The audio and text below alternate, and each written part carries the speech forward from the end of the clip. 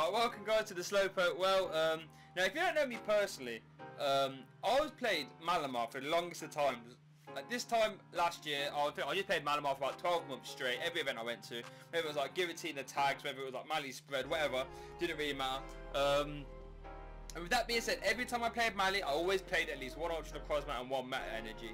Just because I just called him Mr. Reliable really. You never know when his attack will come up. It's super consistent when you play Mallow Meowth.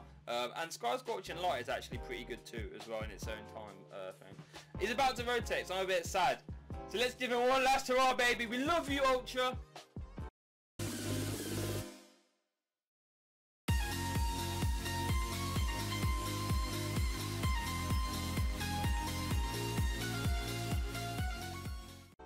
Hey guys, just before we get into the video, if you're part of the 60% of people that watch these videos and aren't subscribed, come on now, put a new TCG video out every day, okay? So do us a favour and hit that subscribe button. So yeah, let's have a look at Ultra Necrozma then, shall we? Basic Pokemon, 190 HP with 2 attacks. We've got Photon guys at 20 plus 80 for each basic Psychic you discard from this Pokemon, okay? So, decent scale to be fair. It's one of the highest scales we've seen for moving energy. So if you discard 2, you're doing 80, 160, 180. 180 for 3. So, back in the day, that was a really good number, you know. That would, you choice band that, you one-shot Zoros and all that. If you put the extra one on, you just detonate everything. As it stands now though, even with the extra Psychic, you're not one-shotting everything. So that's why Ultra Necrozma has sort of fallen out of favour, as it were. But I'm a resilient man. I want to play my favourite card. So I found a way to do it. Let's have a look. We're going to play with ADP, baby. That's right. So, we all know what ADP does, right? ADP is going to help Ultra Necrozma in a couple ways. Number one, you got the Ultra Creation, which is cool. It's going to give us the extra 30 that we need. That means we're going to hit 210 a lot easier. Which back in the day would have been insane, like against Zoroark. But, which is cool. It means Ultra Necrozma is a 2-prizer, so we have to force 2 KOs after they've knocked out our ADP, which is also cool. Ultimate Ray really accelerates an Ultra Necrozma. Ultimate Ray basically reads, this Ultra Necrozma I've just had energies to will kill whatever you throw up at me, okay? So yeah, that's why I play ADP. The only other Pokemon we play in this list is one of the Alolan Meowth, just because again, our turn 1 as an ADP deck isn't going to be very great. This lets us, you know, potentially carry Jirachis and stuff, whilst keeping our ADP out of the firing line, so it's not taking any damage coming into their turn 2 if they went first. So yeah, that's all the Pokemon we play. So that on its own though, right, as a shell, probably ain't the greatest, because if we don't get Ultimate Ray off, we're not winning at all. So how do we get around that? Let's have a look. So we are playing greens, you know me, a little bit of greens, a little bit of ADP. Anytime I can put them together, I will. You all know, because you know those Pokemon have abilities, so we can easily play greens. Again, greens itself doesn't fix the problem. How do we fix a problem if we can't Ultimate Ray? With 4 Beast Rings, baby. Very good. So, here's the game plan. If we don't get Ultimate Ray off, right? Let's say we get GX off and our ADP dies, which is, you know, quite a normal situation. We can just greens out 2 Beast Rings and just detonate whatever's in our face. It's that simple. And that's what we do, baby. You know, we play 4, so it's not too uncommon to like Beast Ring to a back one, greens for 2 more Beast Rings, attach for another one, and just say, right, this is an unwinnable situation for you now. You KO this Ultra Necrozma, but this one's got loads of energy, you know what I mean? So that's why we play the Beast Rings. Outside of that, we're just playing the normal ADP shell, greens ADP shell. So we've got 4 custom catches, just so I'm not hitting into bloody Jirachis all game. I can actually dissect their board how I want, hit what I want when I want, baby. You know that's how I like to do. Got 1 Energy Spinner, just because we play greens, we want to be able to just turn our greens into energy if we need to. Energy Spinner lets us do that. We've got 1 Energy Switch. It's just really nice to like get basic Psychic if it's attached to ADP. We can just get that off onto an Ultra, so it's like an extra plus 80. Can come up, can come up, can come up for sure. 4 Pokégear, so we can find our greens as much as possible. We play 3 Quick Balls, mainly so we can find Alolan Meowth, to be honest, but also find our Ultras. 1 Reset Stamp. I wouldn't mind the stamp in here, to be honest, I wouldn't mind that at all. But space is a thing. Obviously, greens, you can find that Reset Stamp whenever you want it, so you can always get use of it. 3 switches, so we can maneuver around our board, you know, try and make our Alolan Meowth a lot easier to use, stuff like this. 2 Tag Call, This finds our tag team supporters whilst finding our ADPs as well. One wait and see hammer, because we are green deck, so we got to play wait and see hammer. Like, that's crazy. We got to play it so good. If you go in second, it's your first turn. You can discard 1 energy from your opponent's Pokemon. So he just greens it out. So let's say they play against something like a P-Crom. If they just attach to the bench P-Crom, we can greens out wait and see hammer and courage, or actually potentially turn 1 going second, which is a lot of pressure. So 2 Viridian Forest games. We need to find energy quite consistently, and greens lets us find this as well. So lets us find energy throughout the game. Lets us bring those photon geysers a lot more powerful. We can just attach a psychic from hand as well, or metal as well. Even though we're playing custom catcher, you still want to play at least 1 Bust Orders. Just because it's easier to use a Bust Orders than it is to find 2 custom catchers sometimes. But yeah, I mean, it's a good card. Like, you'd be mad not to play it. 1 Cynthia Caitlin. This is going to let us get back supporters that we need, like greens or bosses, or maybe Mallow Lana, whilst drawing 3 cards as well. So our tag calls can actually let us see cards, which is always fun. 4 greens, gone for that already. 1 Guzma Hala, this is going to let us find our tools, our auroras, and our stadiums. You could argue, since we are playing Guzma Hala, you could play like 1 power plant or 1 with chaotic swell if you want to add a bit more disruption to your stadium count. Don't mind that. 2 Mallow Lana.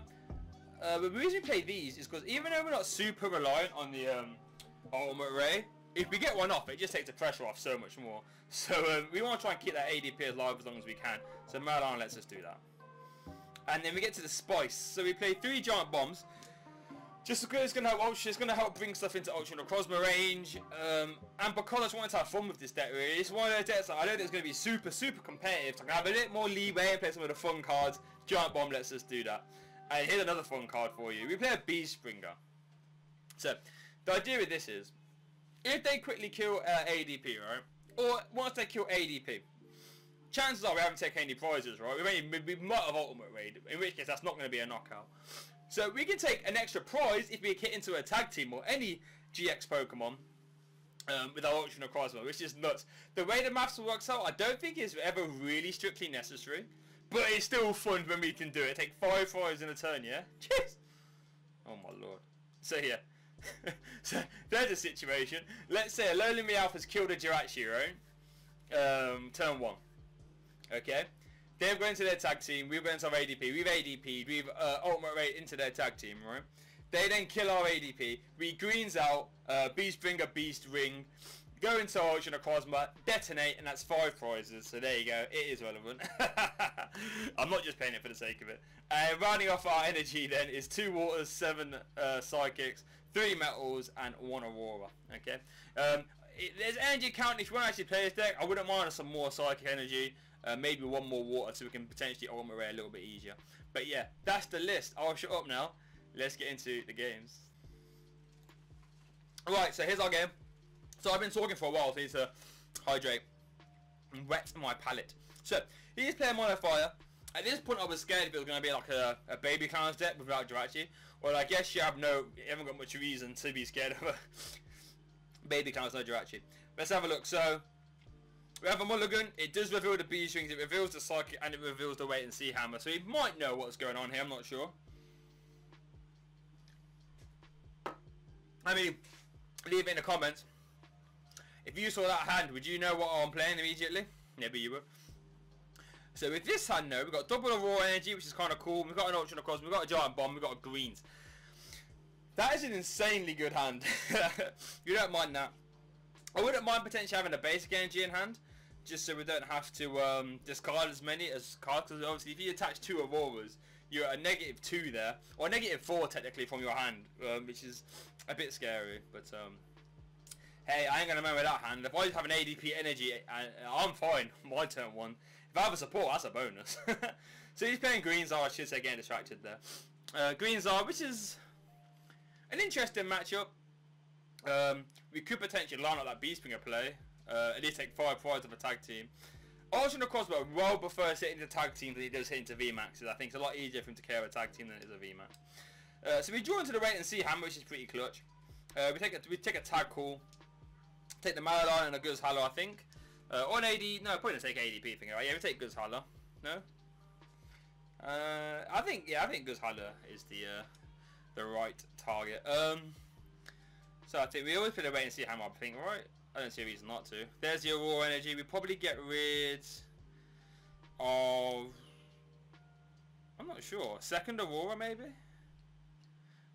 Oh, look, looks like we're playing the greens. Oh yeah, greens to spinner. Yeah, that makes sense. Obviously we can search out loads of energy then, which we don't have to just correlate energy to our Aurora, which is kind of nice. Feels like I'm debating whether to play this stuff. It's a bit early for that one, mate. So I think we always take spinner. Come on, Shay. Please make the right decision. Oh, I look so silly. We prized the greens, which is worth noting. Okay, so we take the spinner. Well done, past Shay. And then we take the greens as well. Yeah, I don't mind that. Don't mind that at all, to be honest. So there's the spinner. So we don't have to go minus card economy there with the Aurora energies, which is nice. We take one of each colour, which I think looks really aesthetic, by the way, when you play multiple energy types. I love that. And then we pass it over to our opponent. I think we've put him in a pretty precarious position in the sense that he hasn't got any energy in play. We know he's got a load in hand though from the Giant Half, so he either gonna he can't go for the high heat blast now, which is kind of nice. He has to probably go for a flare starter, and because he's led breaks on, that's a lot less scary if he's piling energy onto that instead of a normal Charizard tag team, because that tops out at 180. That doesn't even one shot an Ultra Necrozma, right? So so we're a lot more comfortable to play around a break Zard than we are a big Zard, let's say. So, and there's the flare starter. So as it stands now, his board is 1 energy on his Volk and 3 on the back break Zard, and we're fine with that. So we attach water. Giant Bomb, think about it, puts him in an interesting position. If we Giant Bomb, that means he can't like greens for switch and attach energy and go for the Crimson Flare, whatever it's called, because then he takes the 100 back. If he takes the 100 back, our Ultra Necrozma clean destroys that boy. That's what I'm saying. It does 180, yeah.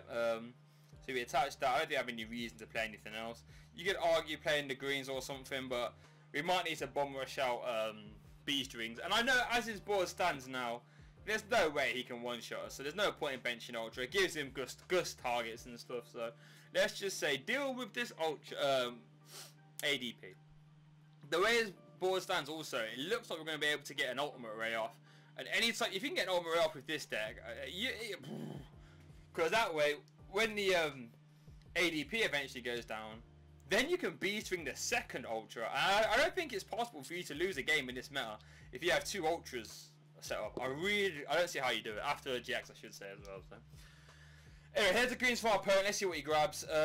He's attached to active, so he's going to go for the high heat blast, which is nice. That means he's not seeing the 3 cards he wants from Crimson Flare, which is perfect for us. You know, anytime you can make your opponent change what they want to do, you're normally onto a winner there, which is nice for us in all fairness. So obviously, if he takes 100 back of Giant Bomb, he's in big trouble. So I don't mind this play as well. Tag Call finds Reshizard and the Mallow Lana. Mallow Lana is interesting though, because if we do Ultimate Ray then into a Zard, Mallow Lana pretty much erases all that damage, right? So bit of an insult, but but yeah, they still have some damage on them.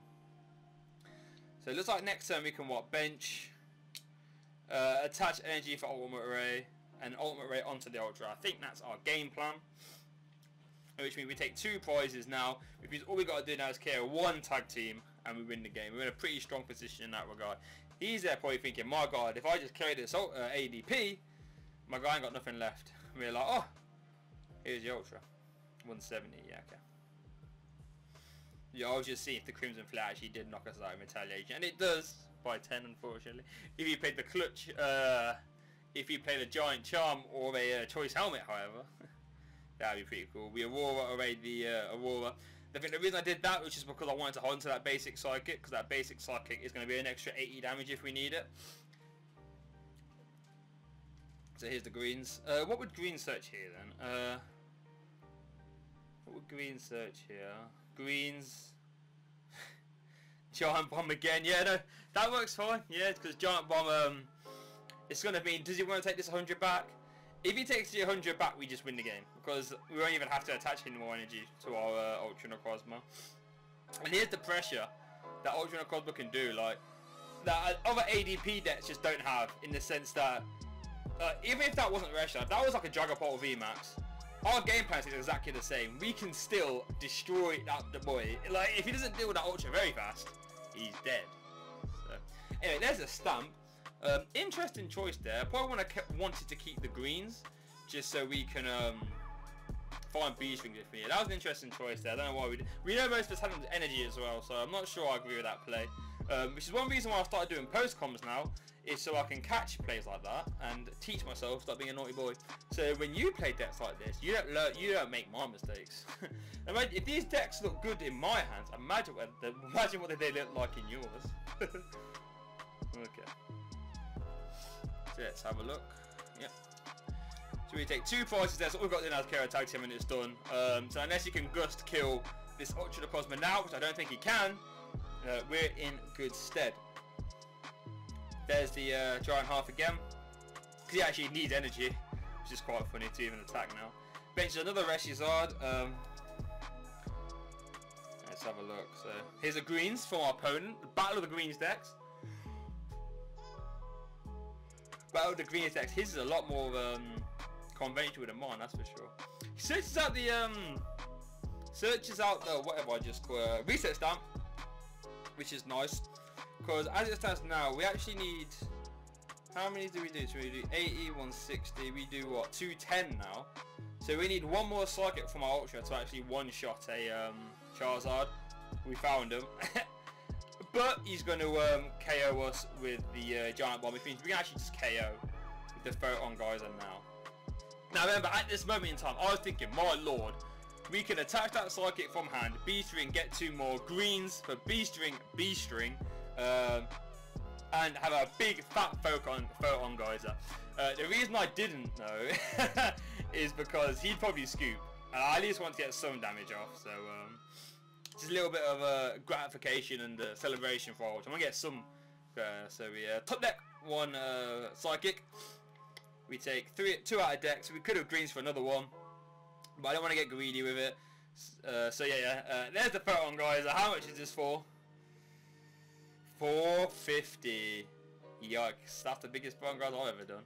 But there is Ultra Necrozma, baby, showing you that he's still got it. He can still throw down, and he will continue to be able to throw down all the way until he gets rotated.